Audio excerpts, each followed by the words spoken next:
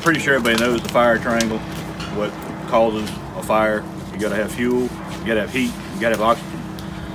Now, us as firefighters, we use mostly we get rid of the heat. We put water on it, we cool the fire down. Now with foam, we get an advancement. We get to do two things. We get to cool it down, and we get to build a barrier that keeps oxygen from getting to the fire source. So AFFF stands for aqueous film forming foam.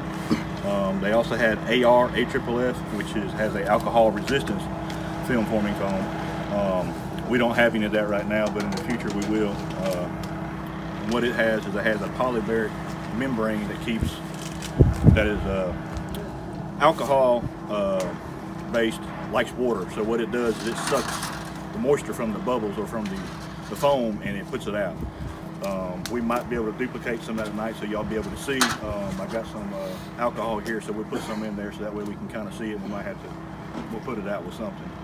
But anyways, I got a 3%. Pretty much AFFF comes in. You can use 1%, 3%, or 6%. Some you can use 9%. Basically, that works off of a 1. So you're using 1%, it's 1, and you put 99 parts water. So I have 100 parts. So it's 1% foam, 99 parts water. 3% would be 3% foam, 97% parts water. Of course, 6% foam would be 94% part water. So we're going to do a little demonstration here, kind of different ones, kind of so you can see how it works.